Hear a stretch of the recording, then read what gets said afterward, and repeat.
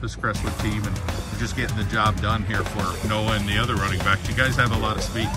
Yeah, I mean, we work hard. We work Sunday through Thursday, and we have a good game on Friday, but the backs behind us definitely make our job easy.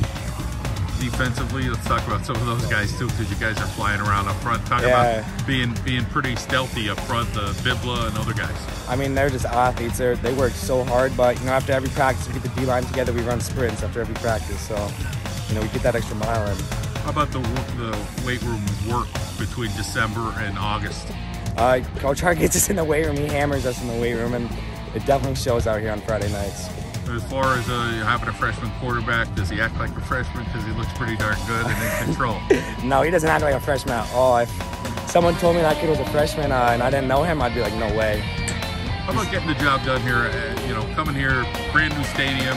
Noah Wolfpack does have some talent, but you guys kind of got right after early. Oh yeah, we were excited for this game, definitely, for sure. All week we were like, let's come down and let's, give him a fight, and we sure gave him a fight. Congratulations on the win. Thank you, sir.